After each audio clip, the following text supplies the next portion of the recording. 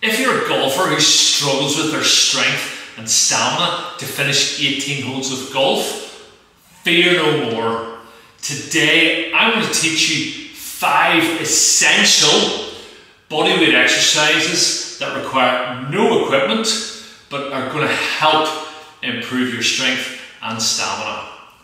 I'm Gavin Noble from Gavin Noble Physiotherapy and you're watching the 10X Physio channel. Remember, this is the channel where we teach you all the best tips and tricks that will help improve your health. And today I'm giving you 5 strength exercises for your body that are going to help improve your golf game. This exercise is our squats. Again, these are important for helping to strengthen into our legs and our hips. So remember, in that golf swing, we're using these legs quite a lot to help get that club head right around before we strike the ball. So these squats, again, we're just standing, if we're just taking our feet hip width apart, okay, your arms, you can just bring them in front like so, and it is basically just, we sit back down onto our heels as far as you feel comfortable to go, and then we're pushing back up. So we're coming down again, push back up, again we're coming down again, and push back up. Now again, I know we're not using any equipment here, but again, if you feel you need help with a little bit of balance, you can use a golf club. Okay, you can bring that, just set it in front. And again, that's just to help keep your balance a little bit, and we can come down, we can still do that squat movement, and back up. Okay, so that's our squats. Now, when we're doing this exercise, we are looking to complete 3 sets of 8 repetitions. Okay, so this exercise is press-ups. So if we come into our start positions, we're coming into this press-up start position. We take a breath in to lower, breath out to push up.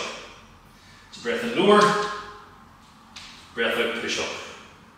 Okay, so breath in lower, breath out, push up. That's a full push up. If you feel that's a little bit too much, you can bring your knees down onto the floor. And again, breath in, breath out, push up, breath in, push up. And again, with this exercise, we're aiming again to do 3 sets of 8 repetitions, and that's all to help strengthen the shoulders and the chest. Okay, so this next exercise is the plank. So we start off in this kneeling tabletop position. We come down onto our forearms here, so our knees are still on the mat, and then from here we lift those knees up from the mat. So we're in this nice plank position here. Now the aim of this plank position is to hold this for up to 30 seconds. And again, you should be able to hold this for 30 to 60 seconds. Once you've completed those 30 to 60 seconds, we can let those knees come down, take a little rest. So just a little rest, and then we can lift back up, come back into that plank, and hold again for those 30 to 60 seconds. Okay, and when we're completing this exercise, we're looking to do 8 to 10 reps before we come back and into our rest position. Okay, this exercise is our glute bridges. So this exercise is aimed at helping to strengthen into these hips and into our glutes. So again, the glutes are a really important muscle for the golf swing to help drive that power through the body, so that we're aiming to get that extra bit of distance with the ball. So a lot of movement comes from the glutes. So this exercise to help strengthen those. Okay, so we start off in this lying position. So our knees are bent, our feet are flat on the floor. We are tucking our tailbone underneath here.